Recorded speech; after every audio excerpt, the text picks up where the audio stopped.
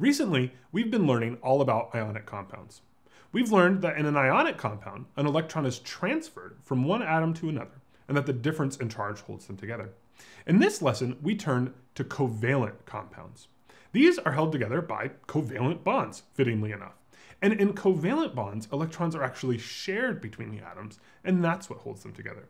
Let's first review how we identify ionic compounds. Then we'll learn how to identify covalent compounds and how those bonds work. Let's take a look.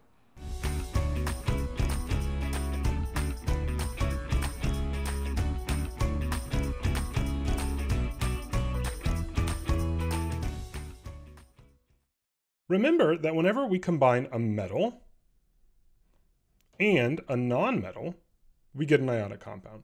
And then we can use our periodic table to tell the difference. The nonmetals are over here on the right, and the metals are on the left. So if you mix together something from the right and left-hand side, then you get an ionic compound. If you put together two metals, so take just those elements circled in green, we get just a metallic solid or an alloy. We won't talk about the properties of these compounds in detail in this class, but I thought it would be nice for you to know that that makes something as well. Okay, but what happens when we put together two nonmetals? When we put together two nonmetals, we get what's called a covalent compound. And that's the other category of compound that we're going to study in detail in this class. So basically what that means, if we grab two things from over here on the right-hand side of the periodic table, we'll get a covalent compound. They turn out to have different properties than the ionic compounds, and their bonds work differently.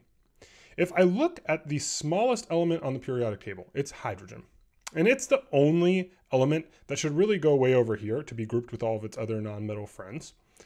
But it is the smallest atom, and because it's a nonmetal, if we put two of them together, we actually get the simplest molecule. So here, let's consider what happens when we have two hydrogen atoms.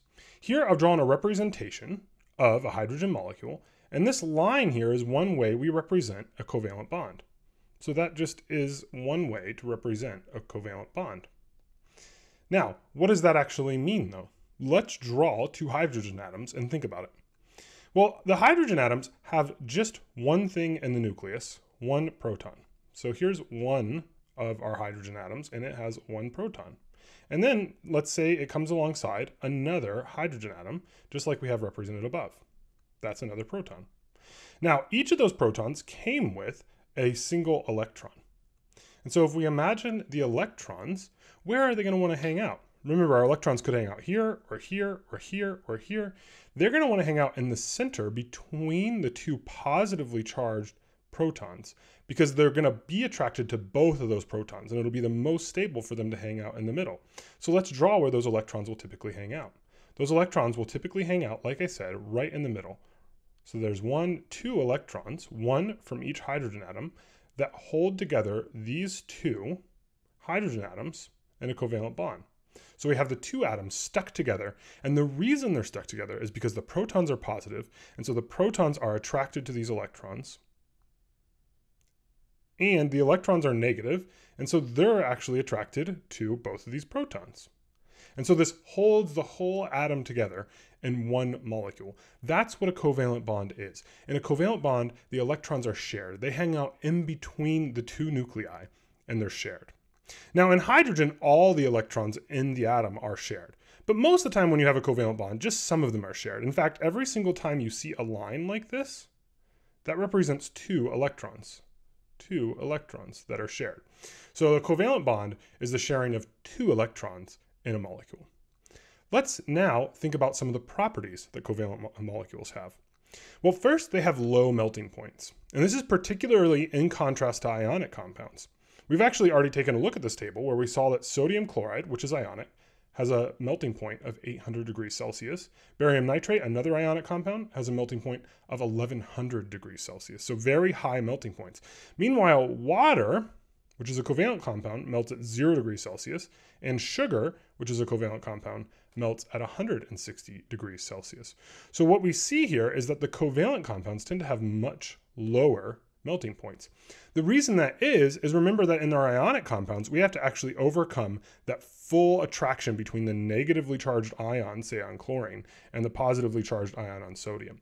Whereas in our other covalent compounds, we simply have to overcome something called intermolecular forces, which are much weaker. So it's much easier to melt water than it is to melt salt. And that goes well with our everyday experience, where we can easily melt water, but who of us have seen sodium chloride, table salt, be melted? Another important property of covalent compounds is that they're not conductive. The reason they're not conductive is because there's no charges that move around. Remember, the electrons are shared equally, and so that means that neither of those elements is going to be charged, and if there's no charges, there can be no electric current.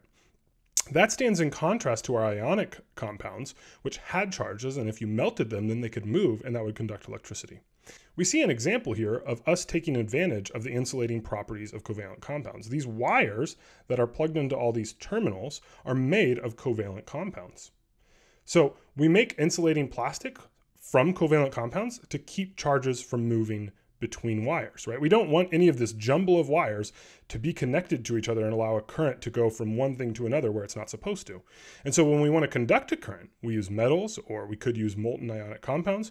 But when we want to stop things from conducting, we use covalent compounds like plastics. Okay, now let's practice identifying compounds as covalent or ionic. All right, first we have sodium chloride. Okay, NaCl.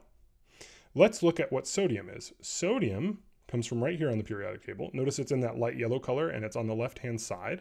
So that makes sodium a metal. Meanwhile, when we look at chlorine, chlorine is way over on the right. It's element number 17. And it's in that light blue color or light green color, and that makes it a non-metal. So we have a metal and a nonmetal. And remember, whenever we have a metal combining with a nonmetal, that gives us an ionic compound. So that's ionic. All right, the next compound, sodium sulfide, has sodium, which again we already saw was a metal, and has sulfur, which if we look on the periodic table, we'll find it as element number 16, way over there in the non-metal category. And so when we combine together a metal and a nonmetal, once again, we get an ionic compound. CO2. Notice carbon comes from the right-hand side of the periodic table over here, and so does oxygen. So those are both nonmetals. It's a nonmetal and a nonmetal. And since there's two nonmetals, what that tells us is that this is a covalent compound. That means the electrons in the oxygen and carbon are shared between each other to form a covalent bond. That means that it would tend to have a low melting point, that it wouldn't conduct electricity. So being able to identify what compound is what really helps us understand what properties these compounds might have. Okay, lastly, we see lithium fluoride. Lithium, Li, is found way over on the left side of the periodic table. It's element number 3, and it's yellow. It's one of those metals. Meanwhile, fluorine, over on the right-hand side, element number 9, and it is a nonmetal. So once again, we combined a metal and a nonmetal, and that would give us an ionic compound. Okay, let's answer one more question about these compounds now.